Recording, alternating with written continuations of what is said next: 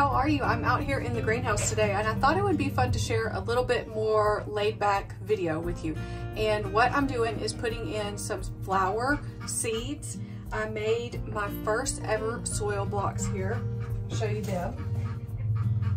They turned out really good. Although I don't exactly love the seed mix that, or the soil mix that I have here. I wouldn't choose it again, but it's fine for this time here. So I have 3 trays, if you can see. This tray I already did, this first one, and I'll tell you what I put in it. I put these big petunias. If you saw my Baker Creek seed haul video, that's where I got those. This is Dollar Tree petunias that I also started, a mix of colors. Let me just swipe this away. What else did I do? These cosmos, seashell cosmos, and then 2 types of coleus. This one that is a sunset coleus, it looks so pretty, and then another mixed coleus, this one here that has more pink and a little bit more vibrant colors in it. The last thing that I did on this tray was the salvia, the red salvia. So that one is already done, and these were some of the tiniest seeds that you have ever seen in your life. The petunia seeds are extremely small, and so I was like, wow, those were really small. And then I got to the coleus seeds and they're even smaller. I think in these packs of coleus there was probably like 6 or 8 seeds total. Like, they were the finest little seeds I've ever seen, and not many of them at all. So on this tray here, let's just get to it. And what we're going to start with is I have them labeled here as well. This is some tape that I put on here. Here it is. This tape here, it's just like paper tape. So I put that on the edge, and then I'm using my garden marker, which actually is worth investing in, a garden marker specifically. It actually stays on. I don't know how. So even with moisture and with sunlight and all of that, it stays on. So I bought a couple of those last year, and they are specifically for the garden, and they work very well. So, okay, I have the tray already labeled here though, so I'm gonna just go on down the line. This is asparagus. So asparagus is not gonna do anything for me. Obviously it's not a flower seed either, but you just have to get it started at some point. You know, you can buy asparagus crowns also, but this is the seeds for that. They're pretty big.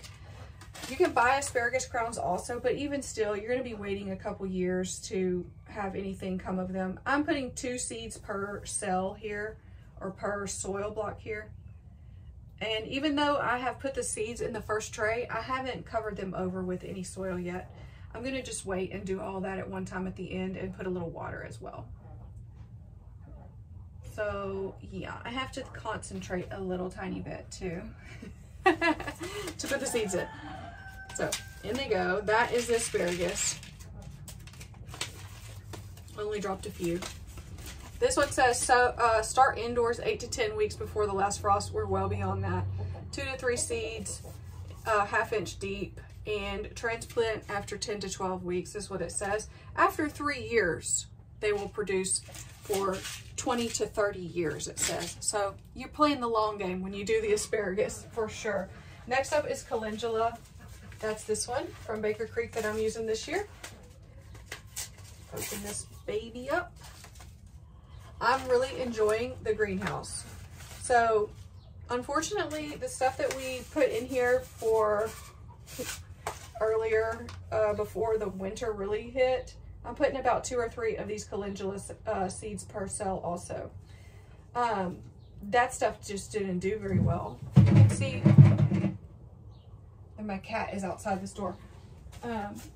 No, that's turkeys. You can see back here, that pot had a big papaya in it. It froze. It completely froze. The 2 papaya trees that I had over there completely froze. Now the stuff that I put in the long planters there, it did okay, and it's fine. So it's just kind of hanging out at this point.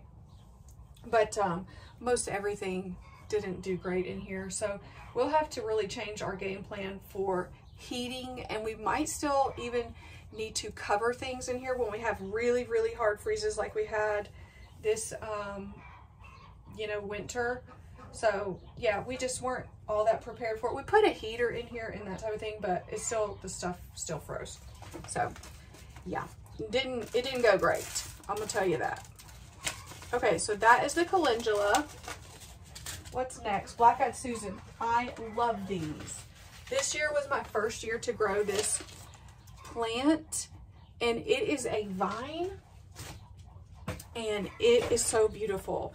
Honestly, it took for me until fall before these ever bloomed or anything, but it's worth it. So I want to put these around in a few different spots this year. I had it in a planter up on the porch. I thought it would kind of wrap around our handrails and stuff like that and grow, but it really didn't do that. But it still looked pretty when it finally did bloom.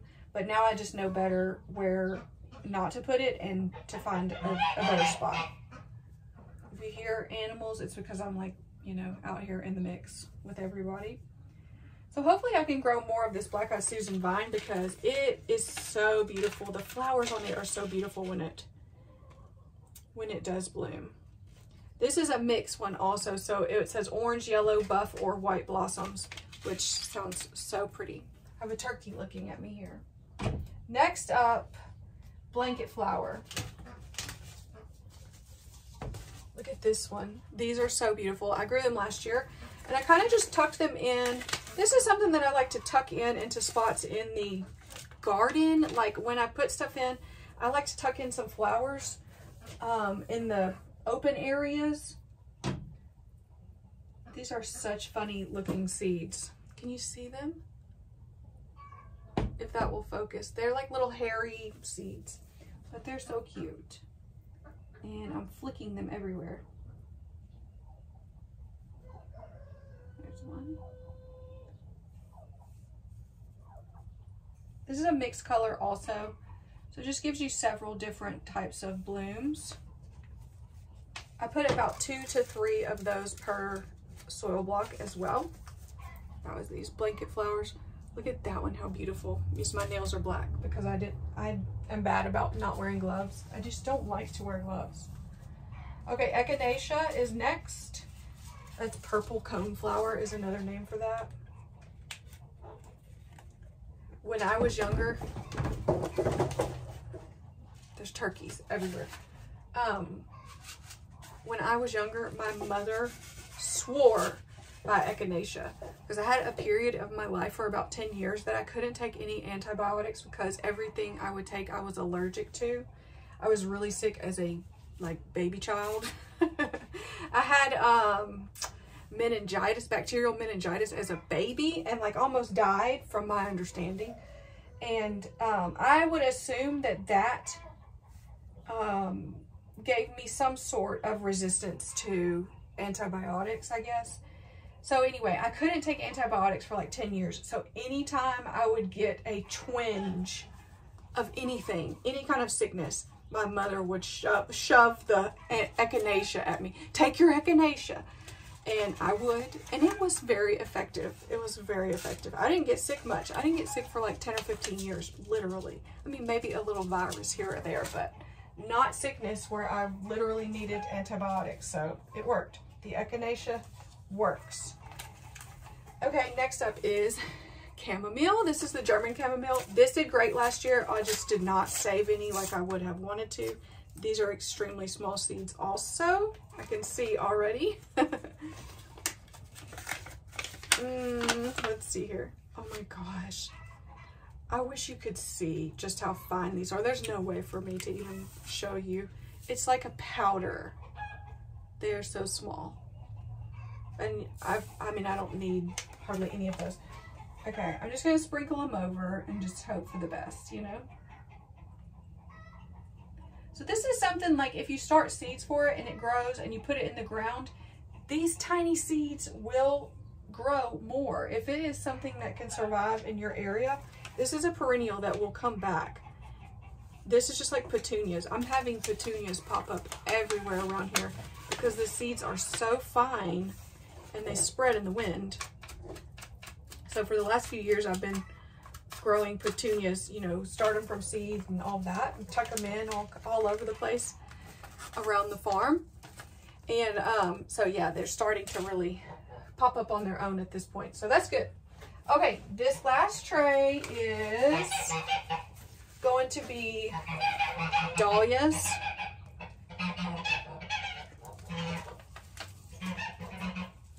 Geese everywhere. Two different types of dahlias. One is a pom-pom dahlia, and the other is like a dwarf dahlia. So the first one I'm doing is pom-pom. Pompon. I don't know. Pompon? Maybe. Pompon? Pompon. I don't know. Okay, these are pretty good sized seeds, so that'll be good. 2 in each hole.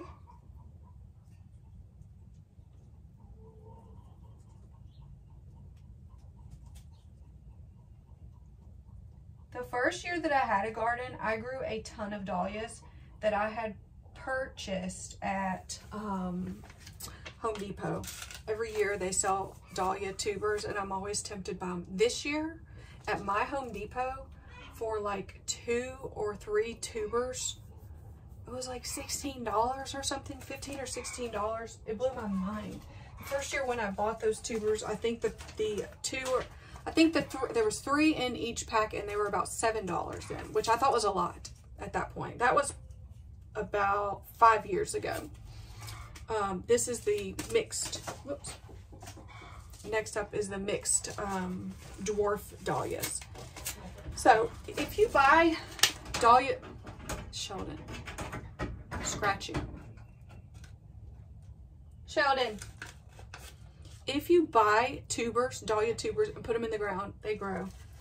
You can do one of 2 things. What I did mistakenly, honestly, was take them up. I took them up. I thought that I needed to. They can overwinter here in my area. I shouldn't have taken them up. What I did was try to take them up and store them for the winter, and basically they rotted over the winter, and I couldn't use them the next spring. So I should have just left them in the ground. These are the same thing. You're starting from seed here, of course. They will turn into tubers once you put them into the ground. They will make tubers, and you can leave them the same exact way. So you don't have to redo every single year. Now, they can rot in the ground just the same as well, depending on the spot that you put them in. So try to choose, you know, the best spot that you have. But they're also very easy to start from seed, and they grow very well that way. Okay, the next up is bachelor buttons. I have 2 different varieties of those. I really like these. They are just a cute plant. One is a blue variety that I have, and the other is a mixed colored variety. And I think they're both doubles. Like, they have bigger blooms on them. Yep. So we will start. Actually, I want to start with the blue. The blue is what I wrote down first. I always go ahead and label everything first, and then seed everything, because if I try to label as I go, I won't do it. If I try to label after, that's impossible, because I won't remember. These are cute little seeds also. They look like little rockets or something.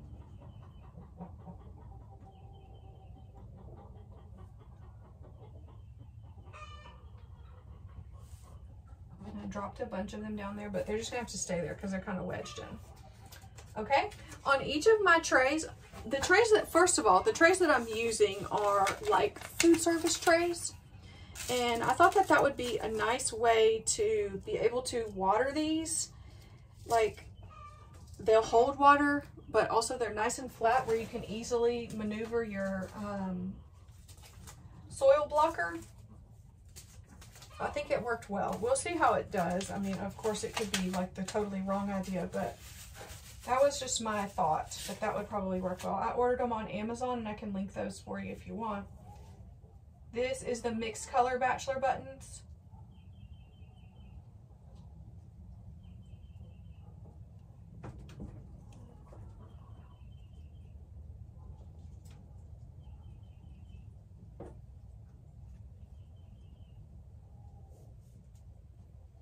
Did I get them all? Yeah, I did.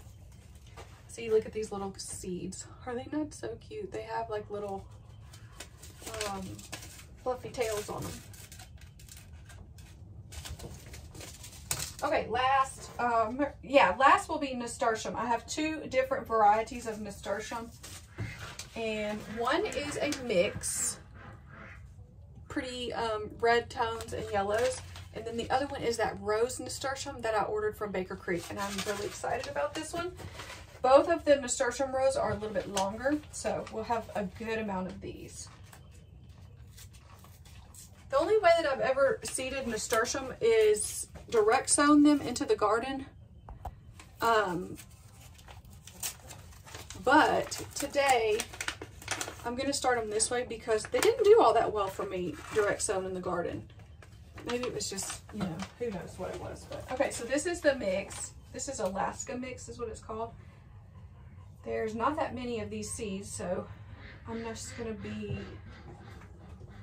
careful. Some of these seeds don't actually look that good, but what do I know, you know? Okay, I can go back and put 1 more seed per. I have heard that you can take a nail file or something to these or soak them. I'm not doing that today, but some seeds do better than others if you soak them first. Last up is the rose nasturtium. Fingers crossed that this one does really good because it looks beautiful. There's a lot of these.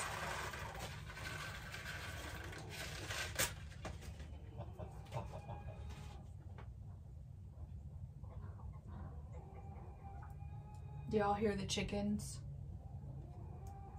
They're too much.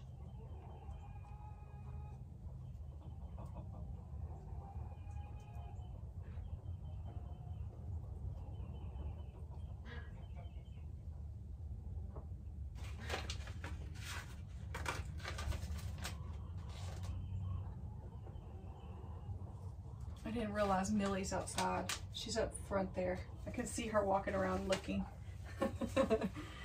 Okay, the last thing that I need to do is to start to cover the seeds over. So I saved back a little bit of this of the seed starting mix while it was still dry before I dampened it. So I'm just going to sprinkle this over. You can use vermiculite if you want. I don't have vermiculite, so I'm just going to use this seed starting mix and cover over the seeds. And then I'll go back and sort of tap it in place. That way it stays.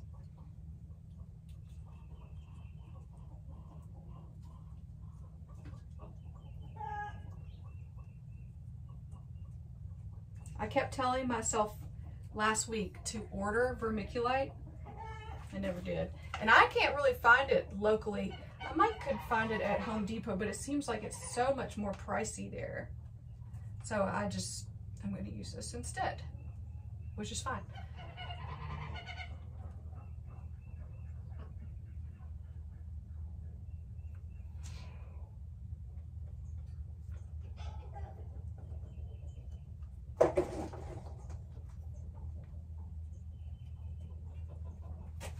See if Millie wants to come in. Millie, you want to come in? Come on. Hi. Here's Millie. There she is. Here's Millie. My old lady girl. Stand here with me a minute.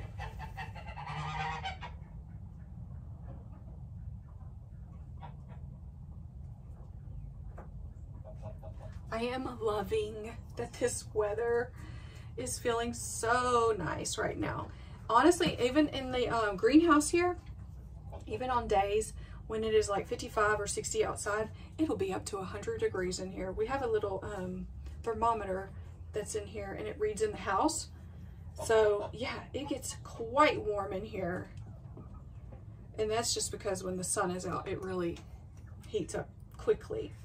So today is kind of a cloudy day, so it's actually a good day to be out here because, you know, even when it's 55 or 60 out, it still feels pretty hot at 100 degrees inside somewhere, even though it's nice to warm up.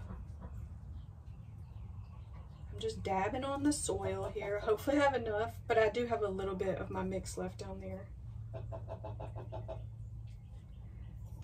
what the I'll show you the mix that I used. Here it is. And I'll show you, but I'm not necessarily recommending it because I don't know if it's going to be good or not. I used 1 bag of this mixed with 1 bag of this. This was from Walmart. I just grabbed it the other day. You might have seen my last video. Organic 3-in-1 seed starting mix. It's woody though. It has bits of wood like this big. This is very large for seed starting mix. Of course, all of it's not that big, but it's not my favorite. It's not my favorite. So that's why I mixed it with the Jiffy the seed mix, because I wanted to kind of have a little bit finer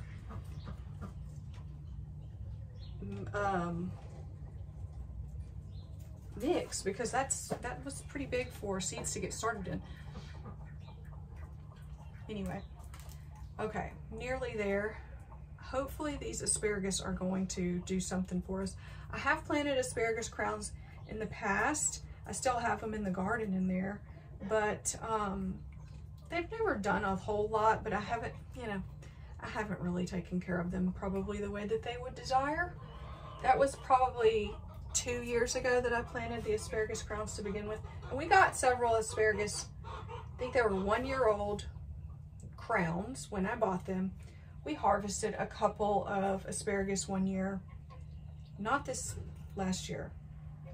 They didn't do anything this last year, except for make some asparagus like fronds, I think they're called, like the leafy part of the plant. Really didn't shoot up any asparagus at all last year. Okay, so this is all covered with soil finally. And I have my watering can here, which I just broke the handle earlier. I'm just going to put a tiny bit of water over top here just to moisten everything once more. Then I'm going to cover all of these trays over with plastic wrap. Clark is digging in the yard. Ay, ay, ay.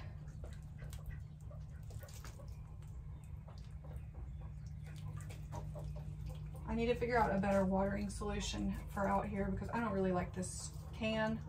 It's too big. It's awkward. Can you tell? It's not great. Okay, now last up is the plastic wrap.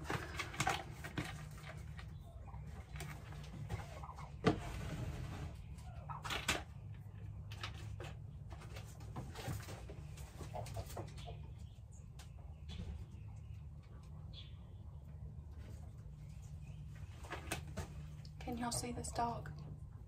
I don't know what she's doing.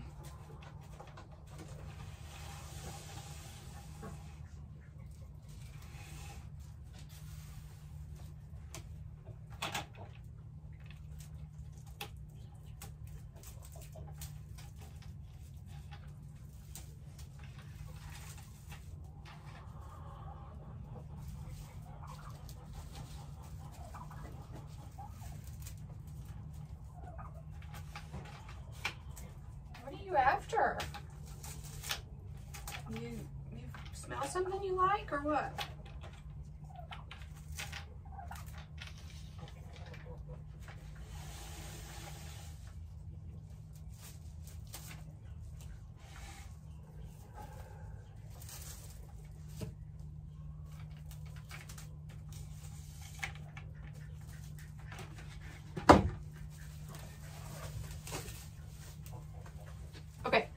I'm just going to cover the rest of them, and I'm going to set them over here on the other side as I get them covered. So once the things begin to germinate, then you just remove the plastic wrap off of there. Of course, they don't need to stay covered after they've germinated or anything. Just to keep nice and humid in there until they do. Otherwise, the seeds would probably dry out before they germinate in the soil, and that makes it very difficult for them to actually germinate.